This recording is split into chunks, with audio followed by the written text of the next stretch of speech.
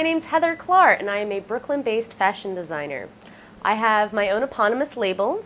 I'm also a personal wardrobe stylist as well as a personal shopper. What material is good to crochet a swimsuit out of? When you go to crochet your own swimsuit, there's a couple of things that make it more successful for your hand-crocheted swimsuit. You want to get yarn that is a size 3 or 4. Oftentimes on yarn, on the label, it'll give you a little cheat and it'll have a number on what size it is. That refers to its weight. So a super bulky is usually a 6 or a 7. So you're going to want a lightweight worsted or a worsted weight yarn. So that's a size 3 or 4. So this is a good example of that here. Another thing about the yarn that you choose is you want a synthetic.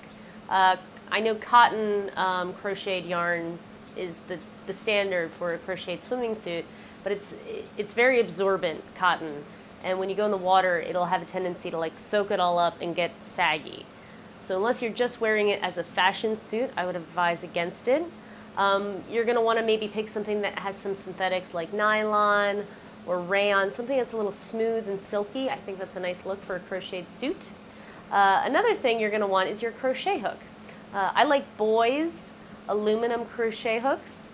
They're 6 inches long and they come in a variety of sizes. You're going to want 4.25 millimeters to 5 millimeters as your crochet hook size, which in the boy needle, it would be a size G or H.